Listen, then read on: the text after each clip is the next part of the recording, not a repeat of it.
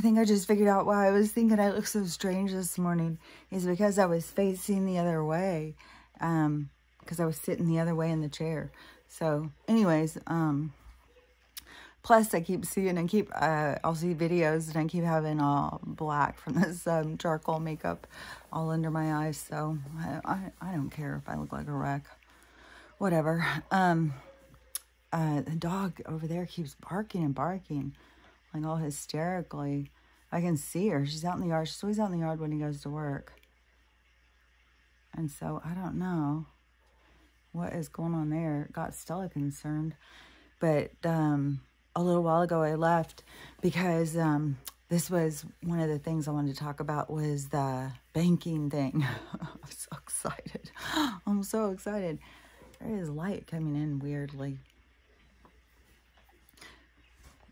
So, anyways, when I saw, because there was videos where they were saying that the banks were crashing, and then somebody's like, they said it was going to happen on a Friday, and here it goes, and was going through the whole list. My mom, first thing, she texted me this morning, and she said it's all over the banks, all over the news, the banks are crashing.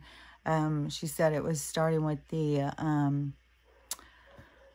not Microsoft, Silicon Valley or something. She says Silicon Valley banks or something. So I don't know what all that means with Wall Street and all the BS, but I know what's going on. And I also don't know how long they can drag this, you know, I mean, they drag around these dead carcasses for months, I swear to God.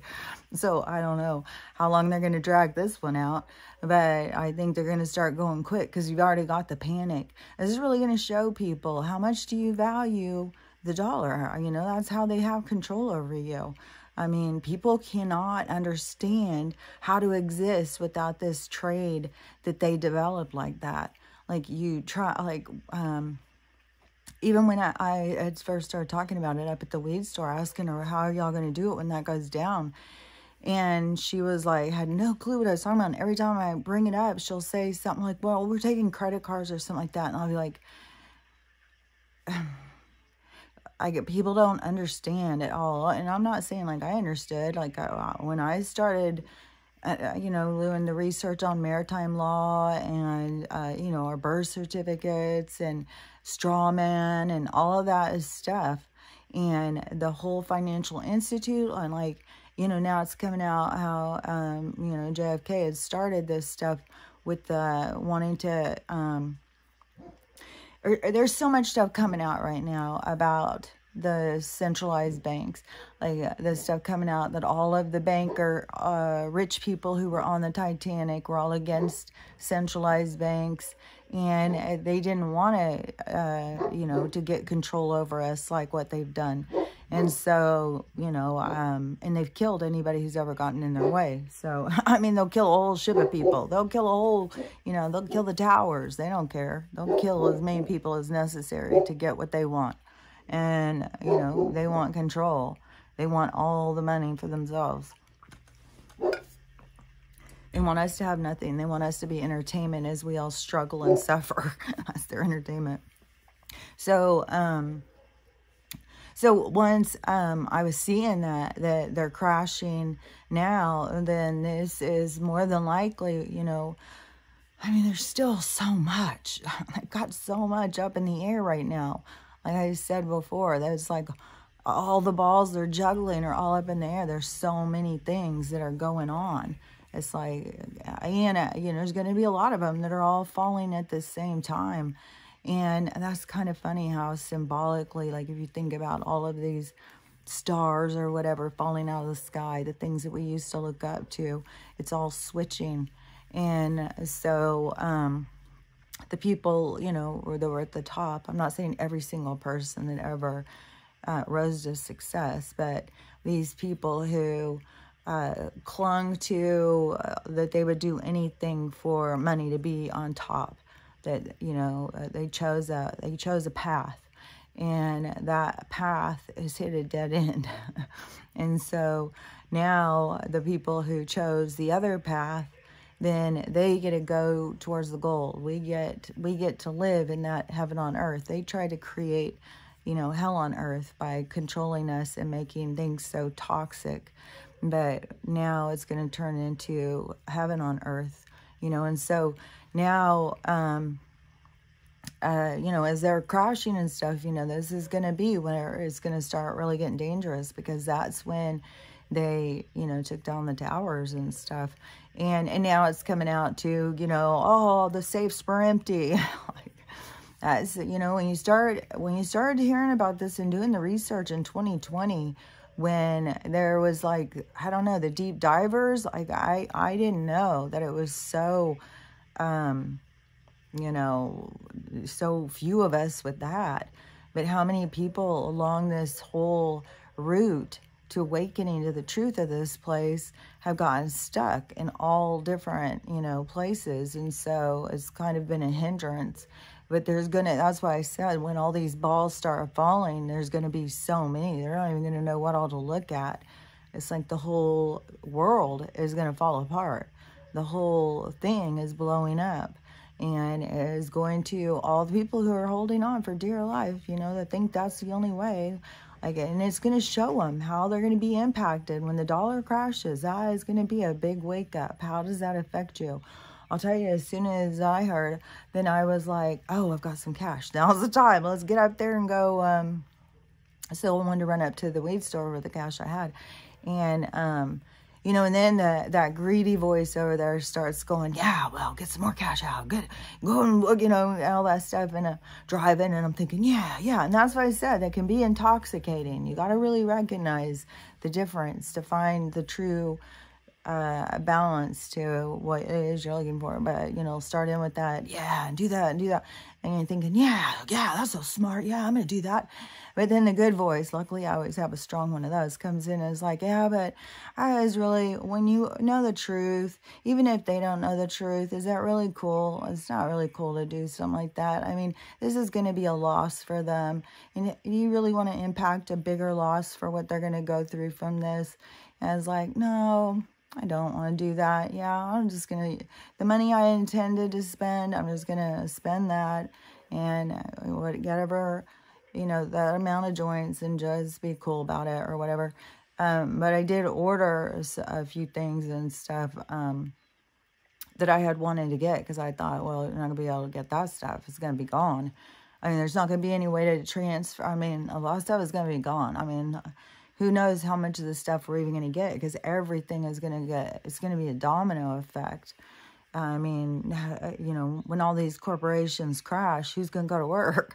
Like, there's not going to be UPS drivers. There's not going to be and see, this is the thing, is where these people are going to think, oh my God, I've lost my job. I've lost my livelihood. I've lost this. I've lost that.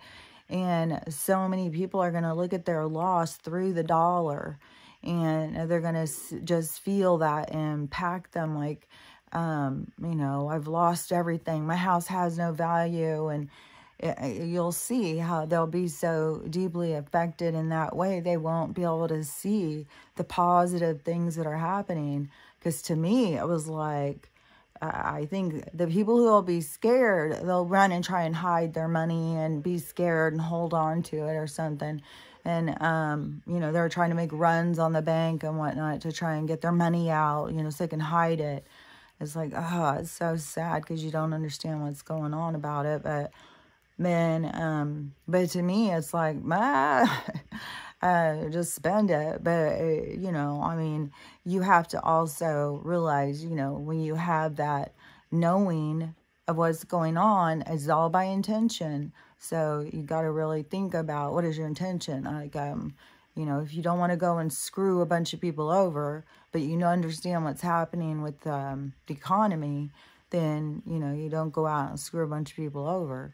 You can't play dumb when you know the truth, you know what I mean? So, be mindful of any actions, especially of however long they drag this out, of what's going to go down. And, realize this is, where actual people are going to be affected and hurt, like the little weed store. I mean, that's still like a mom and pop kind of place.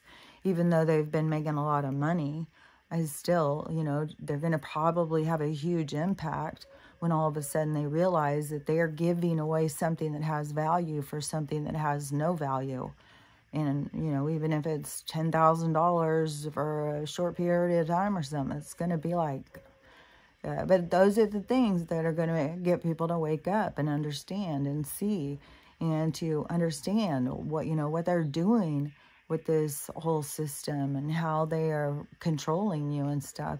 Because then once you let go, it's like you realize, hey, this is just paper. This has no value. Y'all are sitting here valuing it and, you know, going to work for 80 hours a day and shit like that.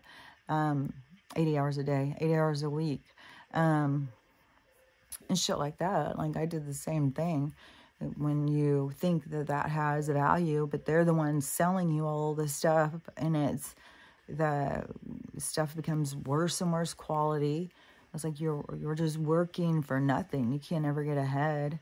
And so, anyways, that is where people will see, you know, that this is really going to free them up, and it's going to crash the economy so hard where it will be where people can get houses and stuff, where they've made it impossible for people to get ahead. It's going to crash it so people can.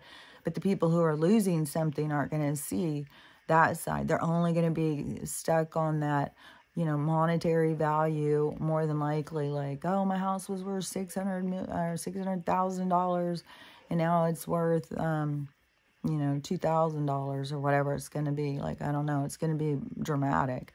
And even that may take a couple months of keep dropping and dropping. Like I said, I don't know how abruptly they're going to do this. It's like, you know, a lot of this stuff, do they rip off the bandage real hard? Because people are going to go into such crisis over everything because they're so entrapped in this, enslaved into this system, that even though it's a toxic system, that they would rather be in a toxic, you know, they'd rather have an abusive husband than have no husband at all, basically. And they have to see, like, no, you can get away from that husband and you can be free and you can go out and really experience life without getting smacked down every time you stand up. And so that is the beautiful part. But, you know, once you've been abused for a really long time, it takes a while to heal from all of the shit that they've done. And so, you know, everybody's got to be reprogrammed, you know, and it's like retraining their brains to see things differently. And so, you know, that's going to be the hard part when all that starts going. But now I think things are really picking up steam. And I think things can get, you know, for sure violent over this weekend, especially who knows what Monday will bring now. You know, and, you know, we still have 2 nights before that. And one of them's daylight savings time. And I don't know the significance of that when they've just manipulated calendar and time so much. And it just keeps popping up. I've just never noticed it before, popping up so much on my phone to remind me of daylight savings time. And I was like, that is weird. So, you know, it's just coincidences this weekend. There's never coincidences. Everything has meaning. It's just always hidden. So, I don't know.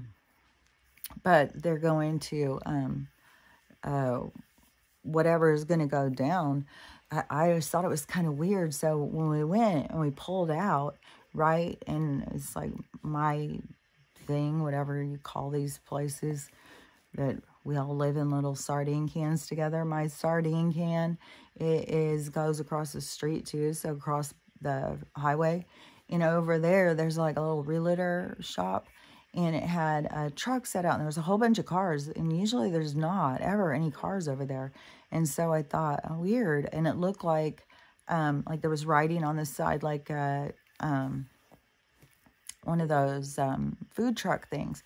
And so I thought, well, maybe it's a popular food truck, and they just pulled over there. And, you know, like how they'll tell that on Instagram or whatever they do. And then all these people, because it was just such a strange sight that I had not seen something like that before. And so we drove, and then we were coming back. And then she was like, well, maybe you should go over to the little food truck thing. And then we got over there, and I was like, maybe it's private.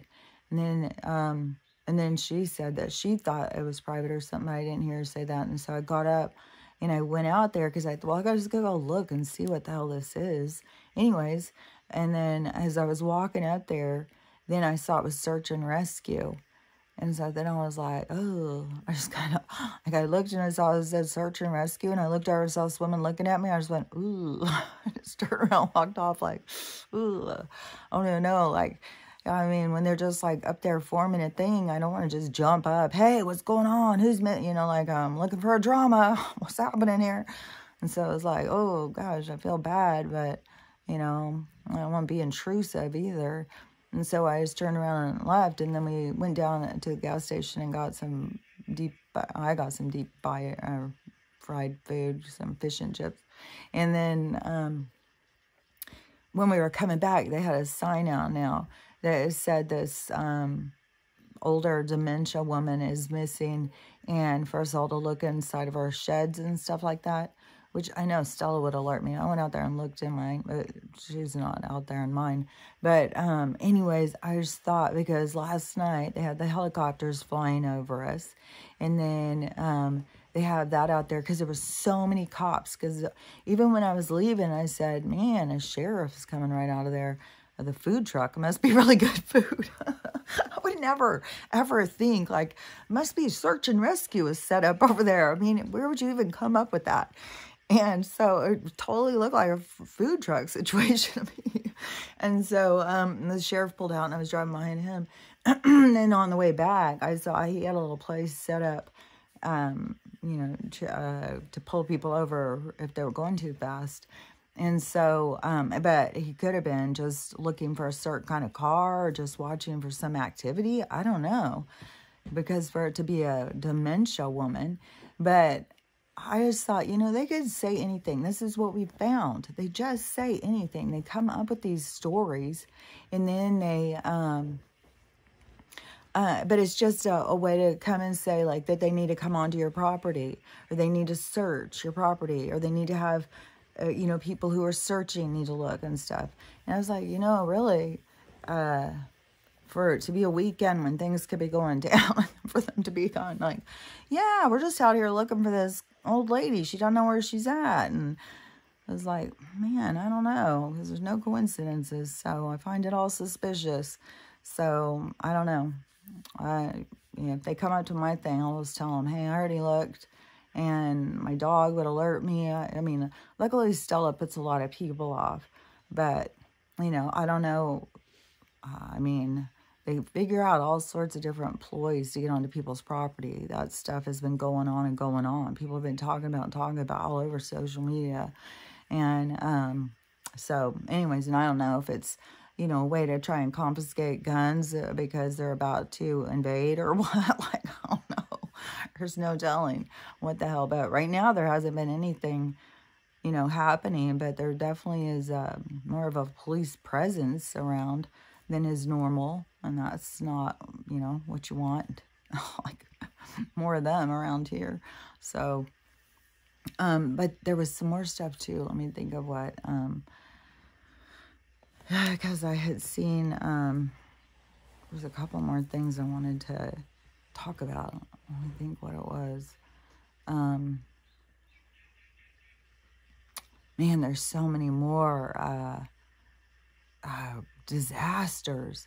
My gosh, now Indonesia has got a volcano too, and it's a huge one. It was the lava went like 4 miles when it started spewing or something, and nobody has been hurt yet. But still, parts of Indonesia are already underwater. It's like some of the places that are getting hit so hard. It's just, oh man, I just feel so bad for some of these people. And there was some, oh yeah, that was the thing, is, the guy with the horns. Oh my God. The guy who they tried to make their, I don't know, martyr or whatever. I don't know, maybe I already talked about this earlier. I don't know. Seems like I just saw these videos this morning after I recorded, but I don't know. So, but what I had, about the guy with the horns, and he had on, I don't know, whole get up, And so they kept putting him up for that January bullshit and saying, trying to make like that's all these Trump people are all weird, like this guy and stuff like that. And then, and they arrested that guy a long while ago, and a whole bunch of stuff, man. These people are so shitty. But I had seen so much about where his family had spoken, especially his sister has been really outspoken. But talking about that, he's a really good guy. I think he's kind of, even, what's his name? I can't remember. He's done some of those pedo videos, but I can't remember his name. I used to watch him in 2020 Live and stuff, and I used to talk to him. He was also arrested, and he talked about some of the stuff.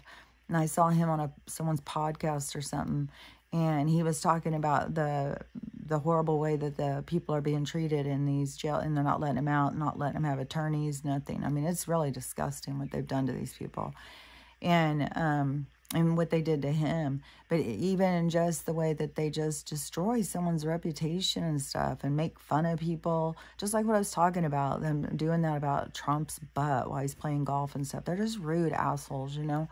And so they did that to that poor guy, really just like tried to destroy his character and make fun of him and stuff.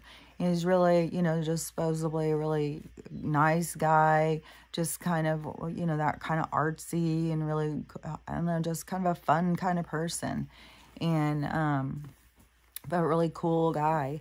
And so now it's showing in the video that's been released that he really was, a really cool guy. He was trying to be really nice and helpful and all sorts of stuff. He was not doing anything like what they said. And so I'm really happy for his vindication. And it's really exciting to see these people now, like Schumer. He is like, he's a sinking ship.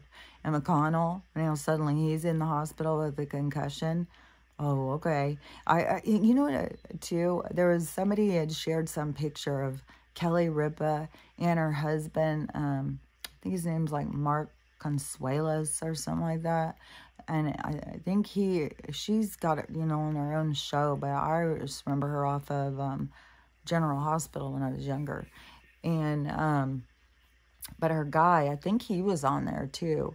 But, he didn't, she got more famous doing the talk show, but, he got up there to be a voice one of those people who are out there speaking, like, you have to lean a certain direction or they're not going to let you on that platform if you aren't a puppet. And so, she's got herself in some bullshit for sure, as far as I'm concerned. But her and her husband both have a boot on right now. I think we're going to see a lot of people with boots on all of a sudden, because they're all, people have got themselves in some shit. And so who was I going to say? Oh, yeah, because now all of a sudden McConnell, he's fallen and couldn't get up. And he's got a concussion. And, that's the perfect way to say, oh, well, it turned into a bleed and he couldn't get out of the hospital because he doesn't want to face, he doesn't want to,